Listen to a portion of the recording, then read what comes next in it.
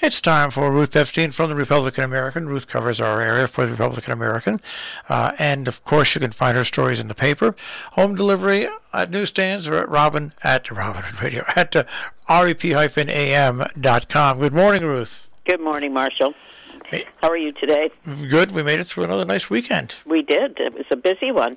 We had the Mutt Show up in Cornwall for Little Guild on Saturday, and then we had the West 40th anniversary celebration at the Grove yesterday. So it was a busy, busy time, but a beautiful weekend. And in between those two things, you had the Sharon Daycare Center, of course, classic road race, and also up in North Canaan, they had their road race on Sunday put on by the brewing company there. So lots to do as we start getting a little chilly out here. Get it all in now. Couple of things at the high school, as you may have seen. Carl Gross, the special education director, is leaving. He's being at least replaced for the interim by Martha Schweikert, who's been his assistant. She's the special ed supervisor. And then we had a story about a teacher who's leaving, and Principal Ian Strever making a plea when that announcement was made, saying we need affordable housing for young teachers. And, that still comes home to roost with everything else that's going on with affordable housing in the area. This is an example of someone, who couldn't find a place and moved closer to where the jobs were. And I can, my daughter Karen started teaching in Connecticut, special ed teacher. Mm-hmm. And she ended up moving to Virginia Beach. She was paid about 25% less, for a salary. Mm-hmm. But the housing costs were close for her to 50 to 60% less. Yeah, well, that tells you.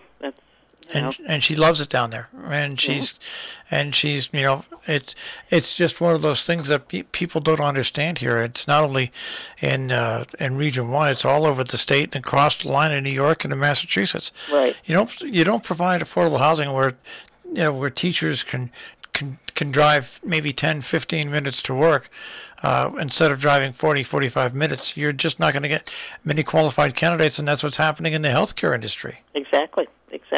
So, those who rail against affordable housing, should be thinking about these things. And and again, as we said over and over again, if the volunteers aren't here to mow lawns and be on the emergency personnel because of no housing, we're really going to be in trouble. We had some stories out of Kent this week. There's a 13-lot subdivision proposed for the northern gateway of the town, and public hearing brought out a lot of opposition. The hearing's going to be continued in October.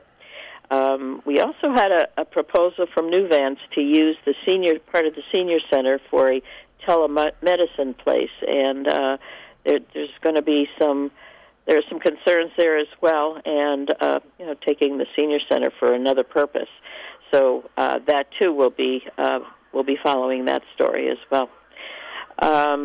There's the Cogswell Bridge in Cornwall continues to be of concern. This little bridge that was redone was put in with a new galvanized wiring and railings, and the folks in the area, as well as those around the town, are not happy with it. So the talks continue as to how to alleviate some of that look. Again, that will be a continuing talk.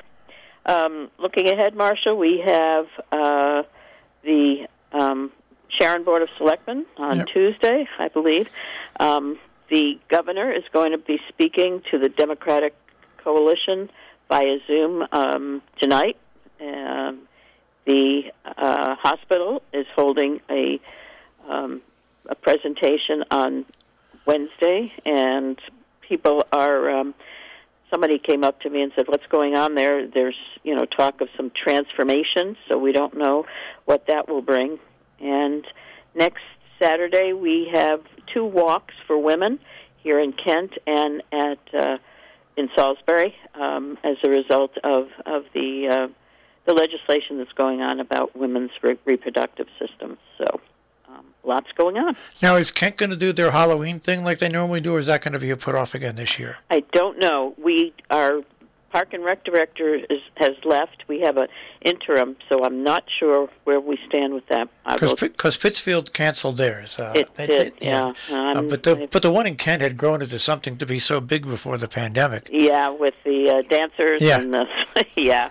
I would imagine it would be on a lesser scale, but it's a Sunday night, and that's a pretty good night for romping. So we'll have to find out about that. I don't know.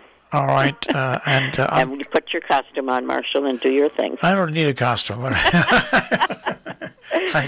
costume came supplied. Busy times, and a reminder: there's going to be vaccinations available at the high school this Friday. Yes, and they're starting to give booster shots at some of the High Watch down here and a few other places. You just have to look at your card, and as long as you're 6 months past your last booster. And you have to have had Pfizer at this point. Pfizer, that's right. And I still got about a week or two to go before I can get my booster shot. Mm-hmm. Right now it's recommended for anybody over 65 and anybody that also has any compromised conditions. So Right. So you got yours down here too, didn't you? Yep. Yeah. And I'll probably follow up and do it the same way. Yeah. Mm-hmm. All right, Ruth, I want you to have a good week. And I want you for the same, and we will talk again. All right, take care, Ruth. Thanks, Marshall. Ruth Epstein, the Republican American Report here on Robin Hood Radio. Once again, you can find Ruth at rep-am.com.